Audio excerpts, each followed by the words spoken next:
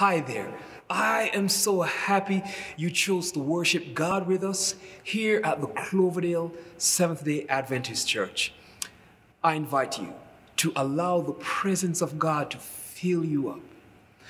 Also, if you are desiring to support the cause of Christ through your kind generosity, or maybe you have some questions, please feel free to visit our website at cloverdale.org.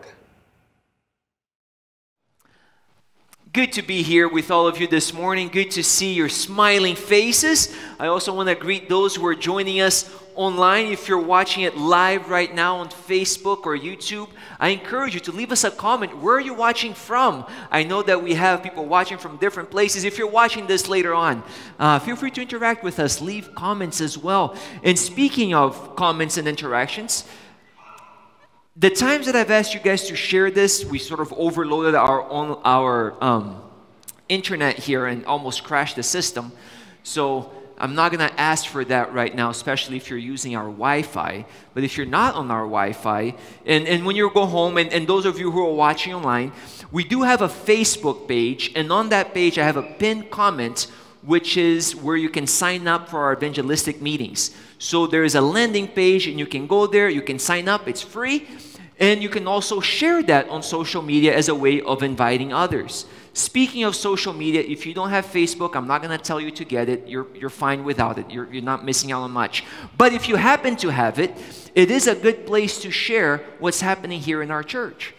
Because let me tell you what's going to happen as we start to invite people to come to our evangelistic meetings. They're going to go online and look us up. When they look us up, they're going to find us on social media, and it would be great to have on there an interaction.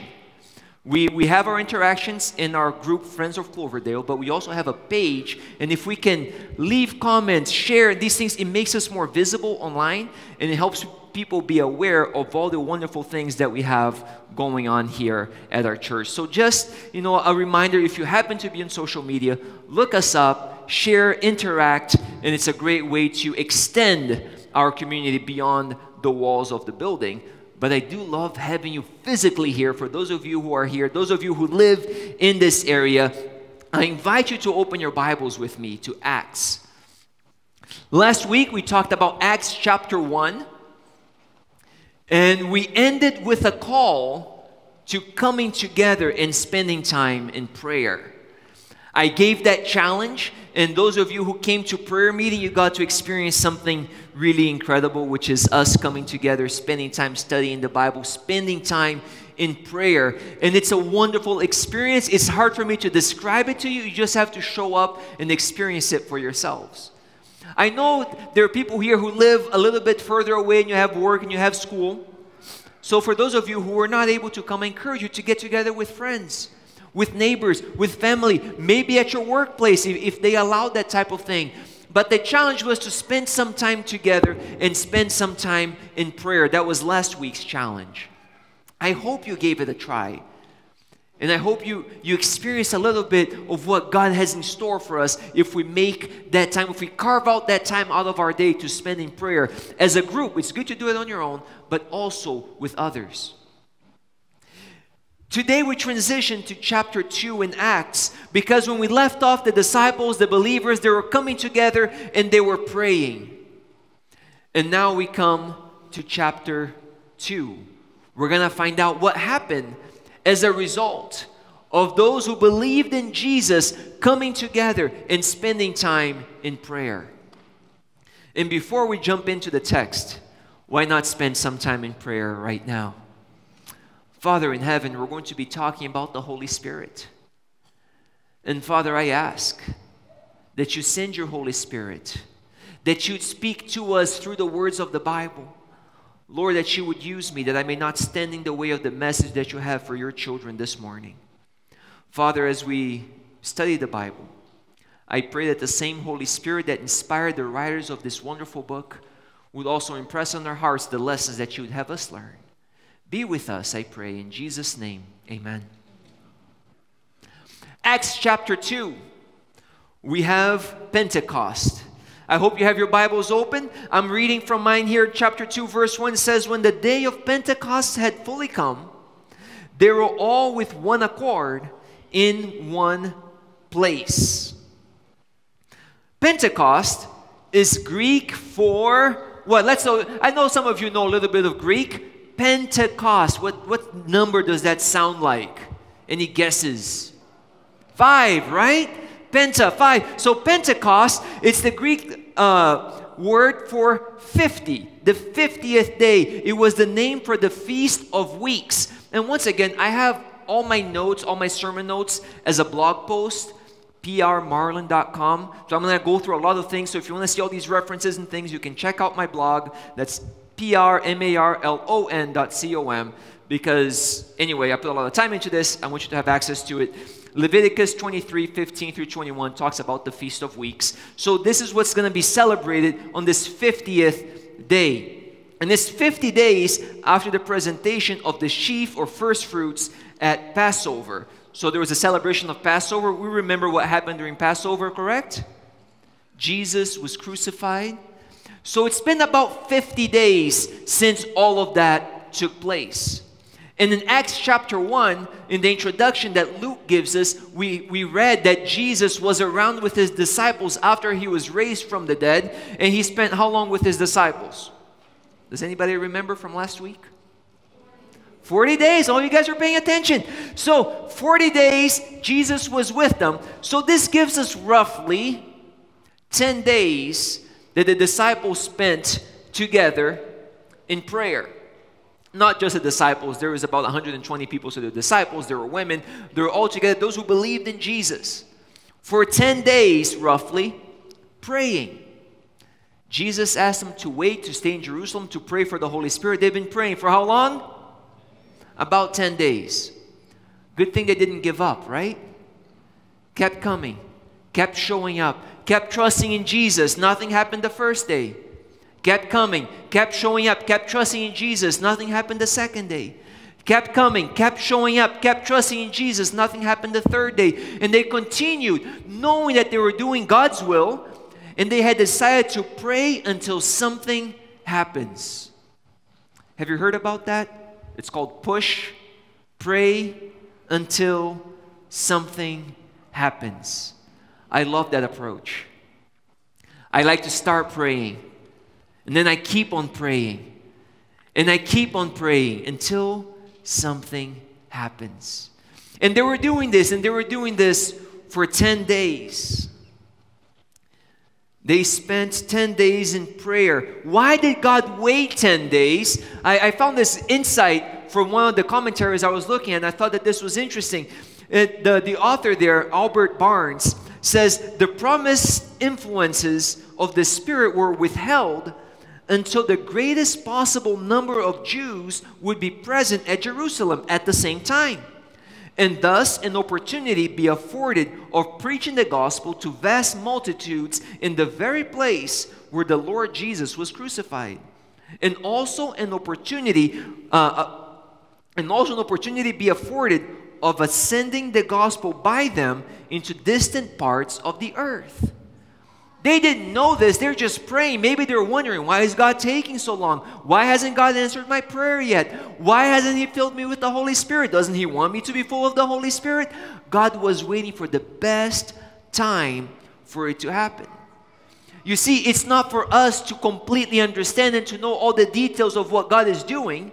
Our part is to trust God and show up and trust Him to know what He's doing.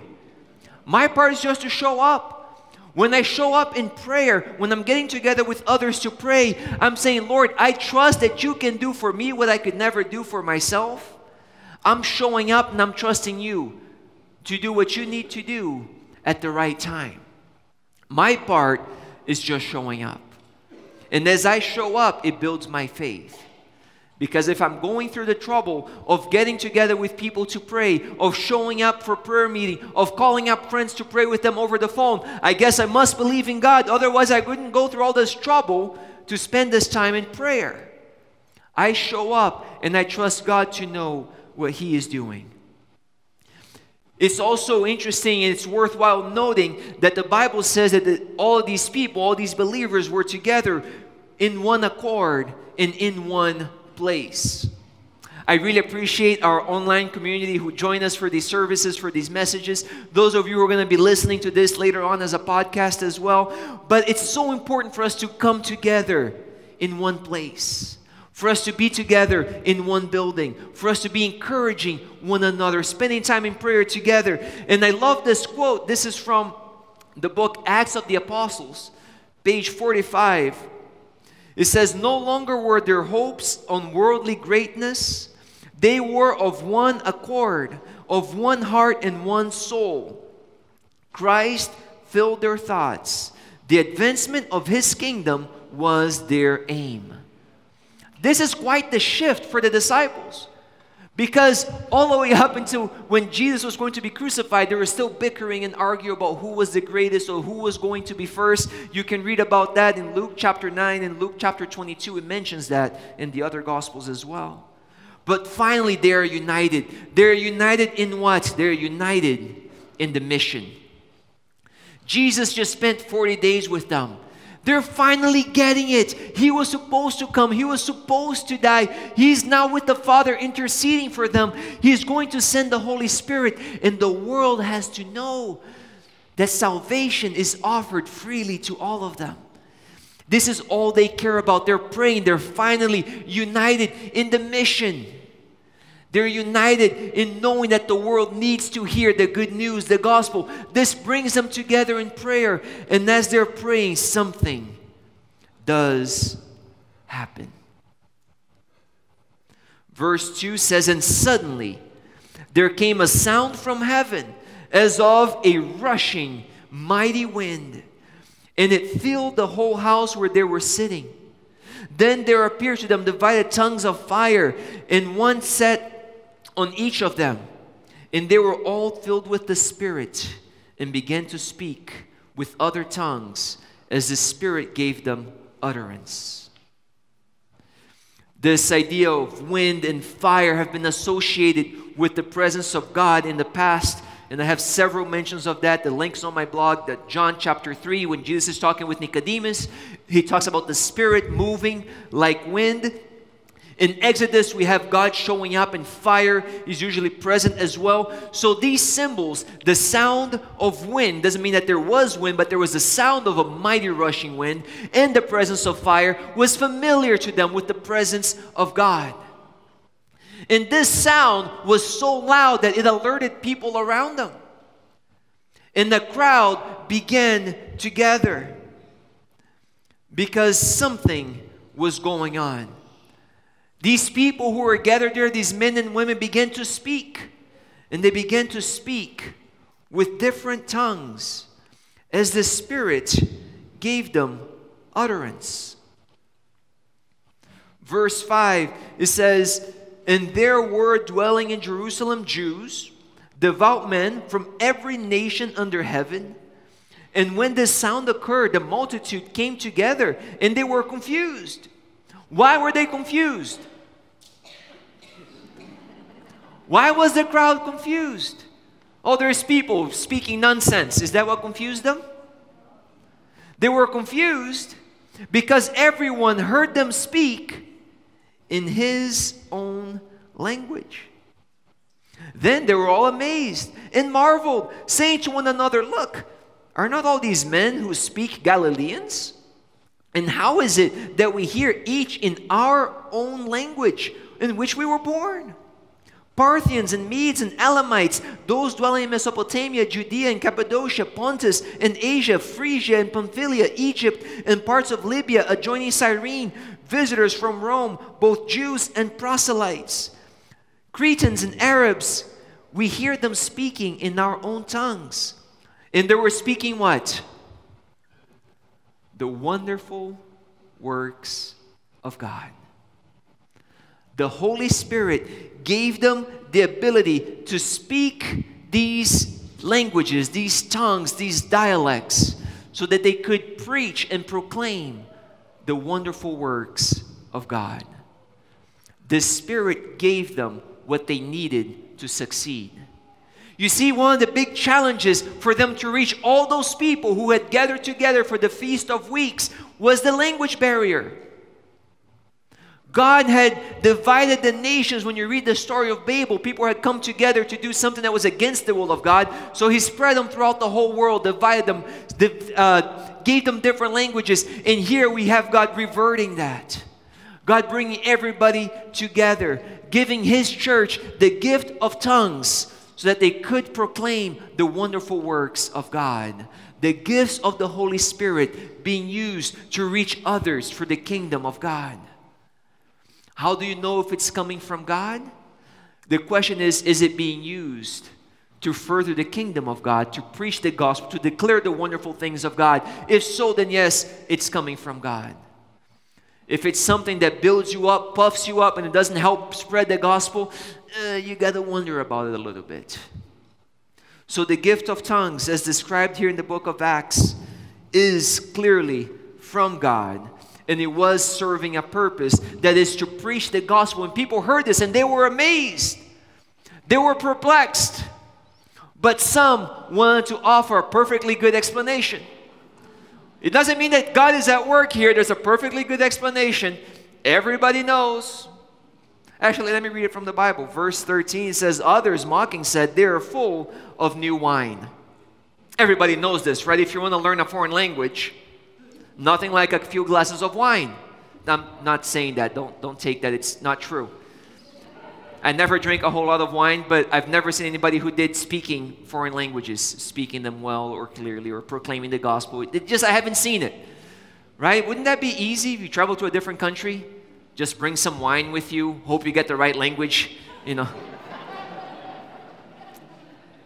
It's so interesting. There's always a group that wants to explain what God is doing in some way. Oh, it's not God, it's something else. Except the something else takes a lot more faith, and it's based on a lot less evidence. It takes less faith. It makes more sense to believe that God is actually pouring out His Holy Spirit so that people can learn about Jesus than to find some other explanation that somehow pushes God out of the picture. In the midst of this confusion, Peter steps up to give some perspective, to preach.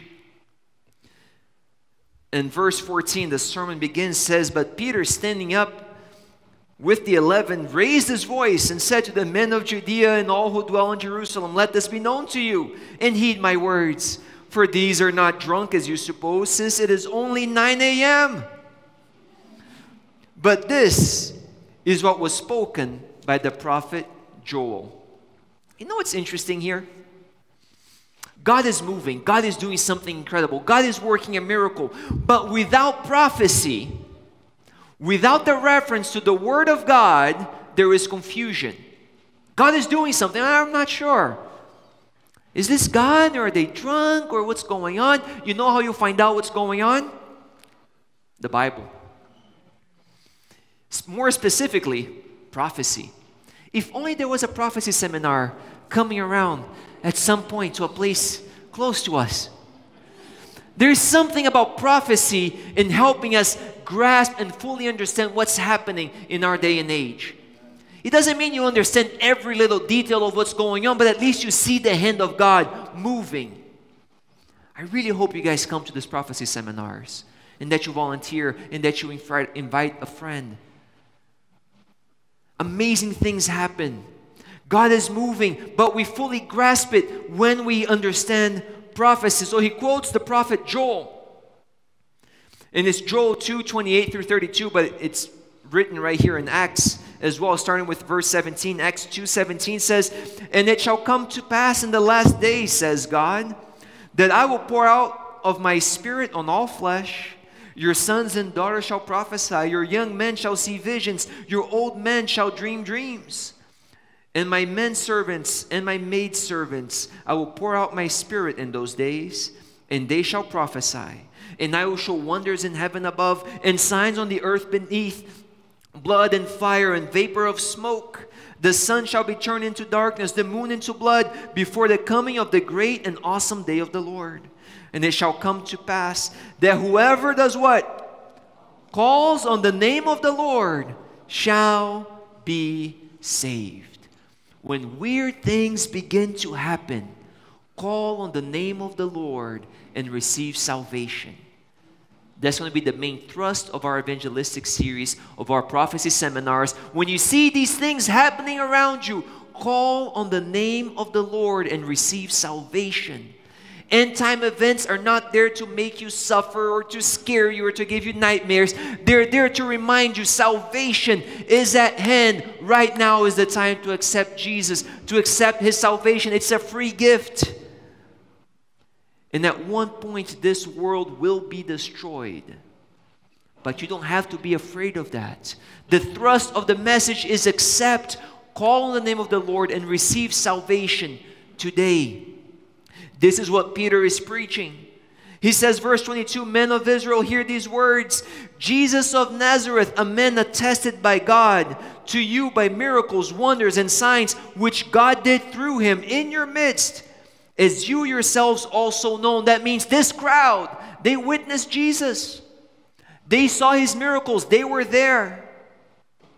Him being delivered by the determined purpose and foreknowledge of God, you have taken by lawless hands and have crucified and put to death, whom God raised up, having loosed the pains of death, because it was not possible that He should be held by it.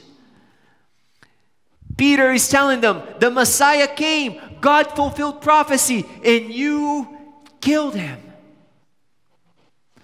You know, there is a fear that whenever we talk about the crucifixion of Jesus,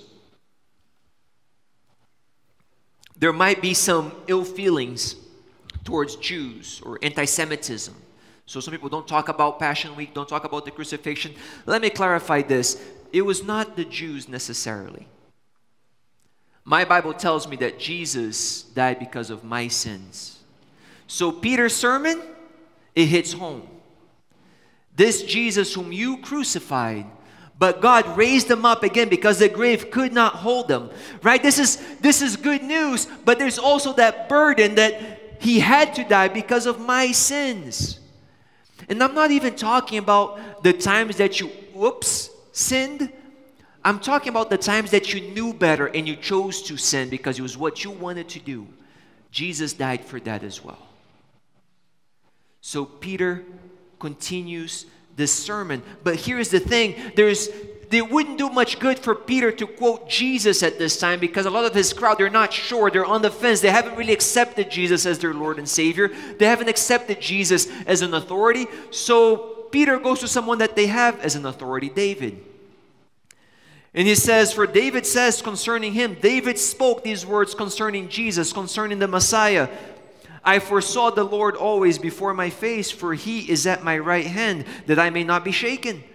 Therefore my heart rejoiced, and my tongue was glad. Moreover, my flesh also will rest in hope.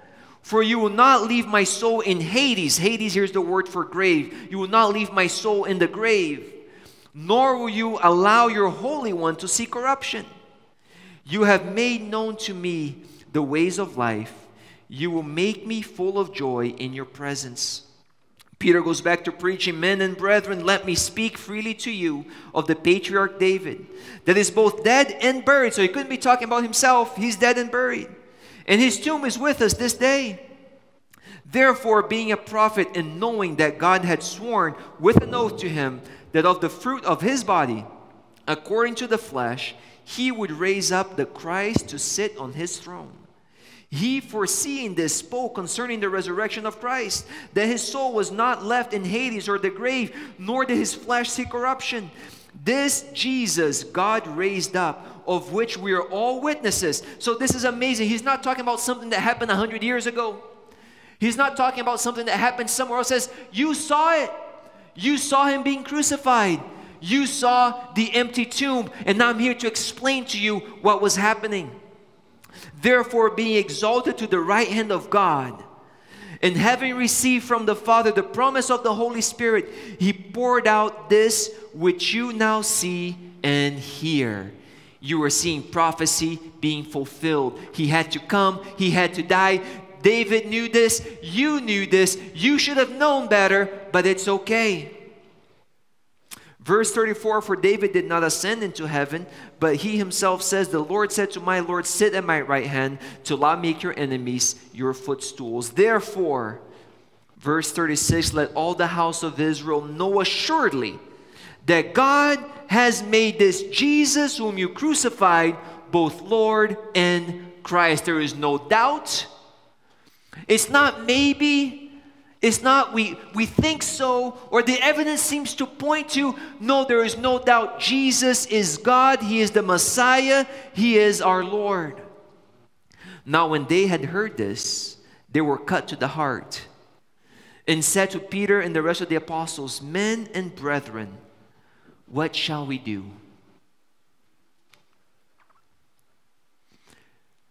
You know this crowd that was gathered there? I believe that many of the men and women who were gathered there, maybe even some children are around. I believe they were singing Hosanna, Hosanna when Jesus came in, the triumphal entry. They were there with the palm branches and just celebrating Jesus coming in. I believe that those same people were also shouting, crucify him. And when they were given the choice between Barabbas or Jesus, they chose Jesus to be crucified, Barabbas to be freed. And when they were there, as Jesus was on trial, some of them said, let his blood be upon us and our children. It's recorded in Matthew 27:25. These men and women had put the Lord to death. They said, let his blood be on us and on our children. And now they were realizing what they had done. And maybe there are some of us here this morning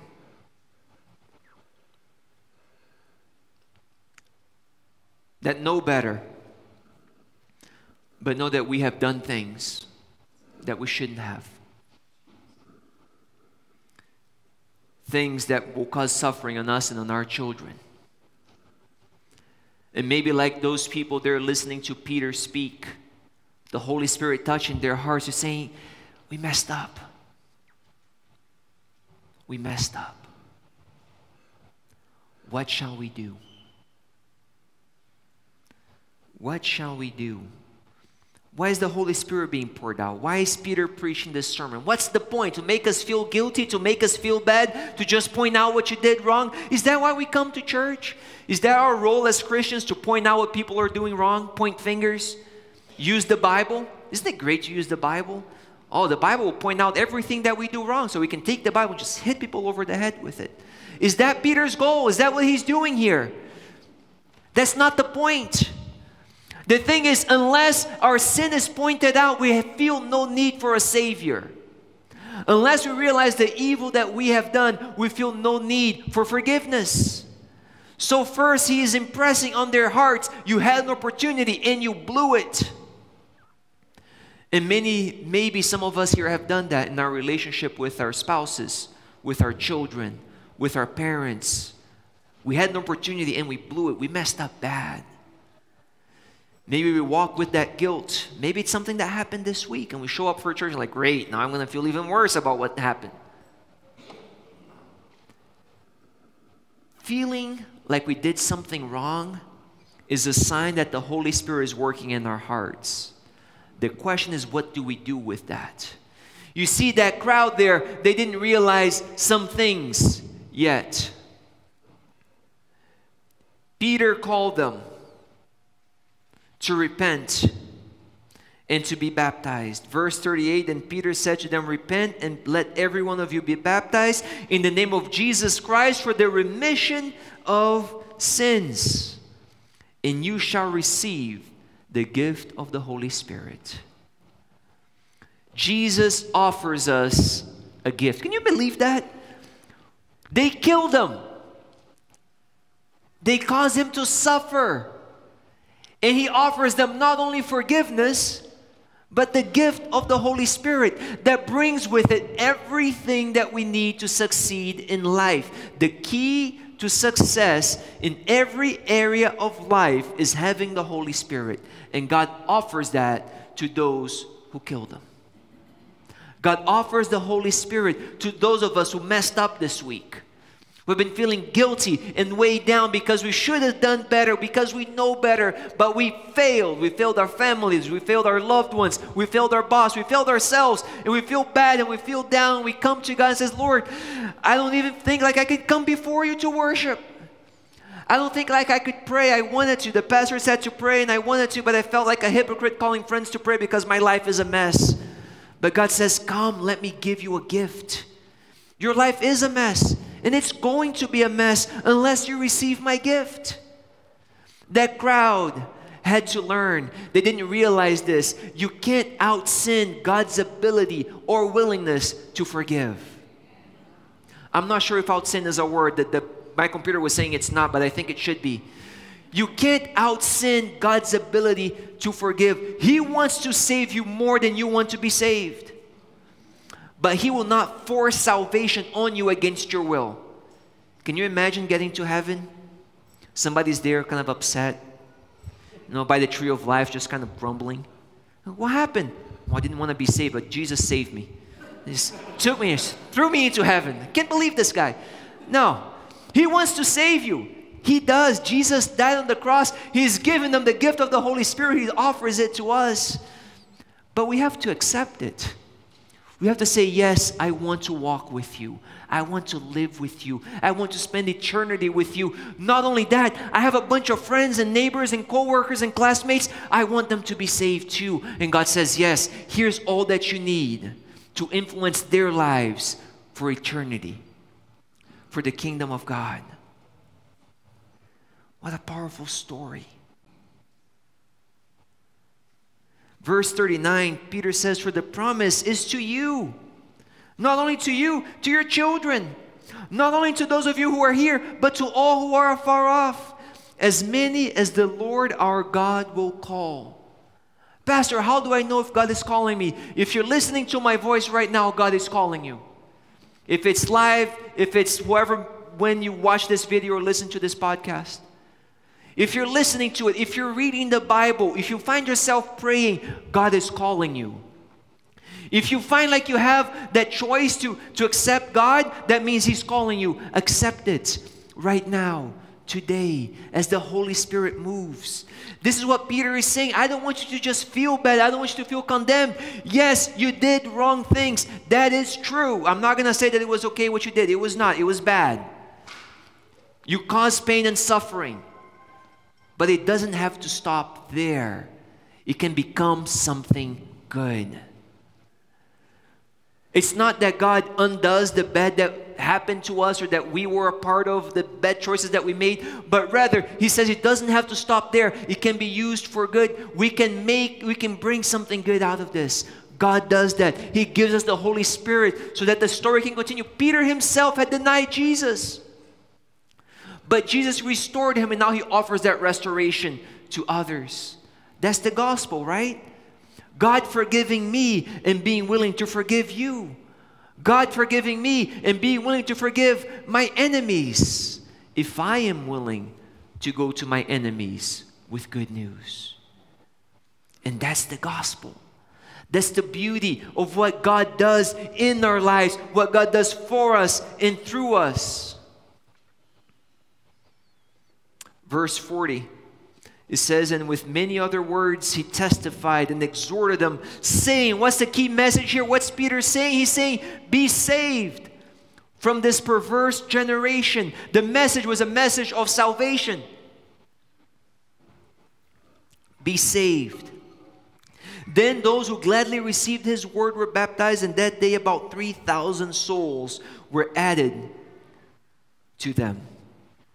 And they continue steadfastly in the apostles' doctrine. This would be the New Testament. It didn't exist yet. It was going to be written. But they stay in the apostles' doctrine. And then what? Fellowship. Turns out hanging out together is part of what Christ's followers do. We encourage one another. And in the breaking of bread. And in prayer is so important. Spending time in prayer. Then fear came upon every soul, and many wonders and signs were done through the apostles, and all who believed were together and had all things in common. Now verse 45 scares some people. It says, and they sold their possessions and goods and divided them among all as anyone had need. Let me clarify something real quick, because I've seen this abused a few times. Peter did not tell them to sell all their stuff. The disciples did not tell them to sell all their stuff. The church did not tell them to sell all their stuff. I'm going to go on a limb here. If a spiritual leader is telling you to sell all your stuff and give him the money, that's a spiritual abuse. If anybody's going to tell you that, it should be the Holy Spirit. I think it's okay for a spiritual leader to share the needs and to share the plan and the vision and the projects. It's between you and the Holy Spirit what you're going to do with your goods. Sounds good? God gives it to you. God will tell you what to do with it. Now it worked here. Why? The Holy Spirit was moving. They were glad to do this. This was them being moved by the Holy Spirit. The Holy Spirit moves, go with it. And I do that with my wife and my family. Our resources, we pray about it. This is how we do it. I encourage you to do the same. But it should not be somebody else telling you what to do. With that said, so continuing daily with one accord in the temple and in breaking bread from house to house, they ate their food with gladness and simplicity of heart. It was a simple life. It was a meaningful life. They were starting to turn the world upside down. When a society works like this, it's beautiful. I think this is why, the idea of communism or socialism can seem so appealing. It's so beautiful. But it can't be forced. Nobody can be telling you what to do with your stuff or taking your stuff away. You have to be willing to give it. And when it happens in a community, everybody wants to be a part of it. It says, these people are coming together. They're praising God. They're having favor with all the people. This is the best community you could belong to. What if we can become that community day by day, step by step, week by week? I think we're on that path. If we continue on that path and people say, I just want to belong to that community. They're so loving and caring. And then once you become a part of it, you find yourself doing that. And I've witnessed that with so many of you already. That you just give and you show up and you offer of yourselves and of your services and you help and you just want to help someone who is in need. You want to help alleviate the suffering. In verse 47, at the end here it says, the Lord added to the church daily those who were being saved. When you become that community, God starts sending you people that He's saving. We just need to be a community that's safe for God to send people who are hurting, people who are struggling, people who have hit rock bottom and they feel guilty and they think, I have outsinned God's ability to forgive. He forgave me in the past, but I just sinned too much. Now it's too late.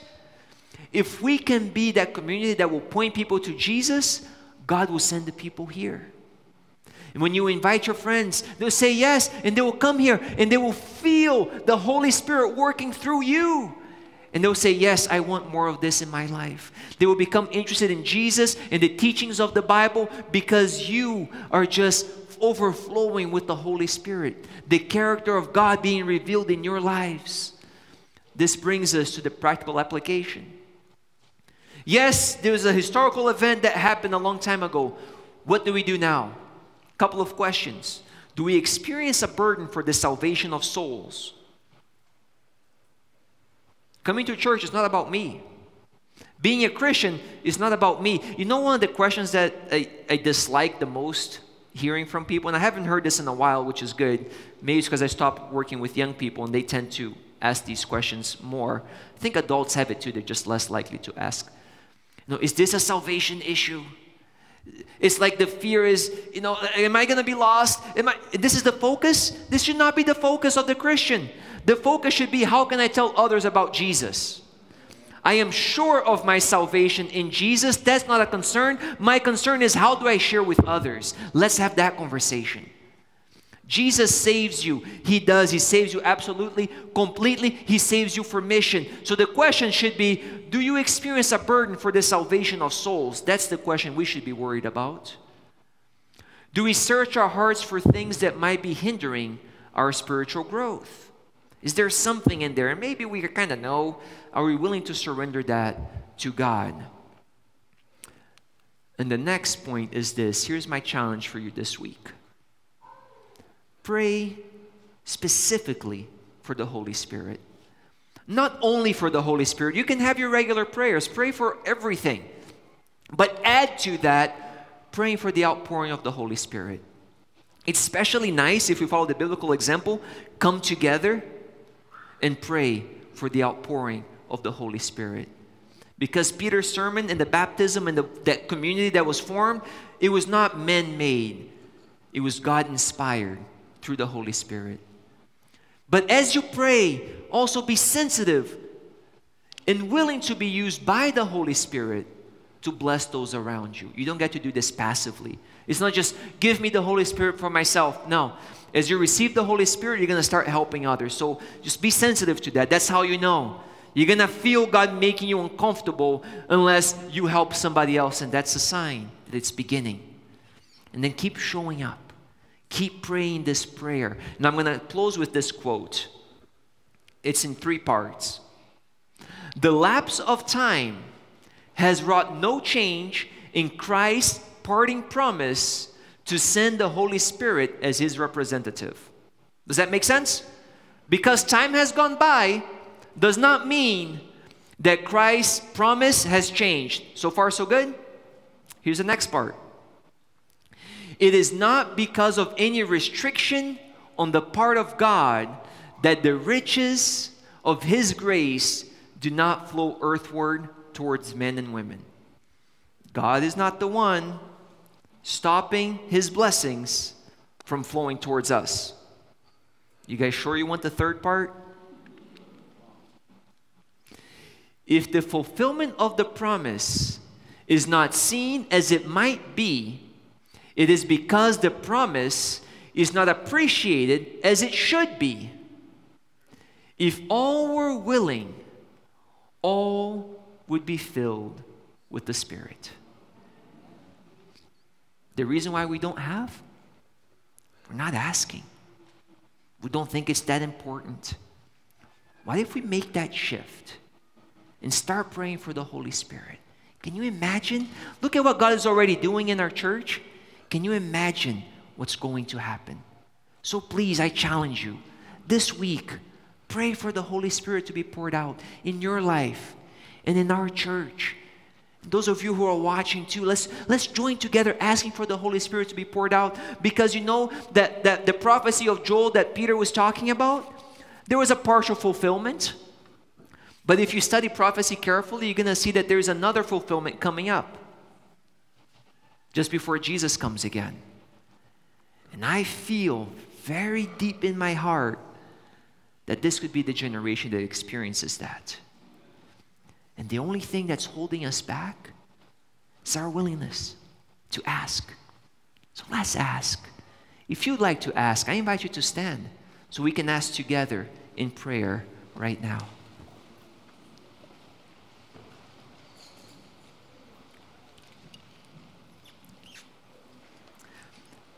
Father in heaven, Lord, here we are standing in your presence, recognizing our great need of your Holy Spirit.